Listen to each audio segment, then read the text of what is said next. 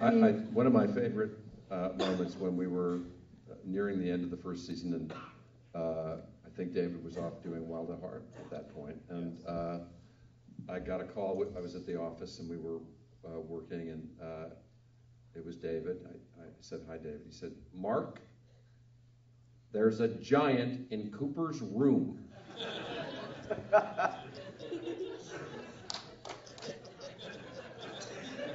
Okay. That was the first I'd heard of the giant. It worked beautifully with everything we had.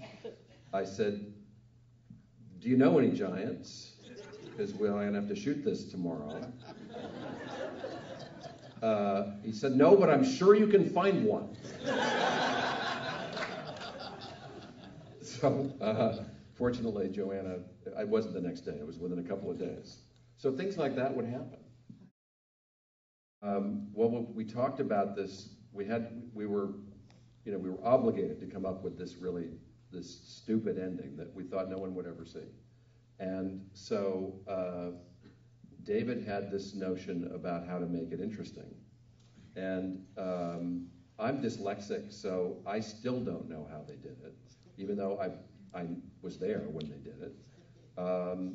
And it was David, and it was Ron, and it was Dwayne kind of thinking, how can we give it this completely otherworldly feel?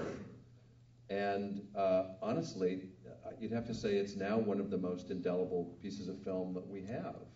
That scene is just like nothing else you've ever seen. There's certainly no mistaking it for anything else.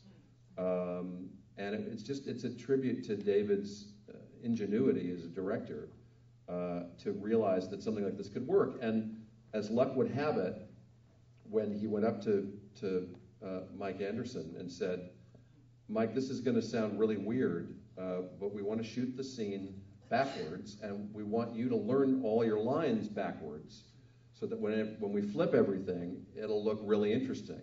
He said, "How long do you think it'll take you to do that?"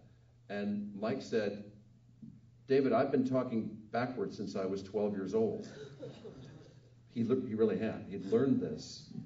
I mean, how many people out of 1,000,000 in a random survey would say, "Sure, I do that all the time"?